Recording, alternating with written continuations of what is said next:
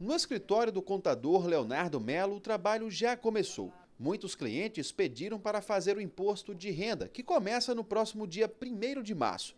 Mesmo com a procura, todo ano a situação se repete. A grande maioria das pessoas sempre deixa para a última hora. A grande maioria só chega final de abril. Realmente chega uma grande quantidade nas 2 últimas semanas da entrega da declaração. No próximo dia 25 de março, a Receita vai disponibilizar o programa na internet para a declaração, o que vai facilitar a vida do contribuinte. Quanto mais rápido entregar, mais rápido recebe.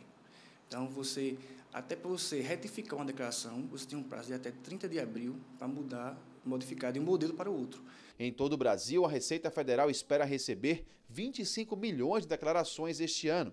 Aqui em Pernambuco, a expectativa é de que 700 mil pessoas declarem o imposto ao leão. Este ano, a principal mudança para o contribuinte pessoa física é o teto para quem é isento do imposto de renda. Quem ganha até R$ 24.556 no ano não precisa declarar. O valor foi reajustado em 4,5%. Para o produtor rural, a renda anual máxima é de R$ 122 mil. Mas, segundo o delegado adjunto da Receita em Pernambuco, o contribuinte precisa ficar atento. O programa da declaração será disponibilizado antecipadamente, mas o envio só poderá ser feito depois. A transmissão ela só vai ser efetuada a partir de março, 1º de março. Então, antes a gente disponibiliza o programa para você poder colocar suas fontes pagadoras e tudo mais. Mas a transmissão só a partir de 1º de março.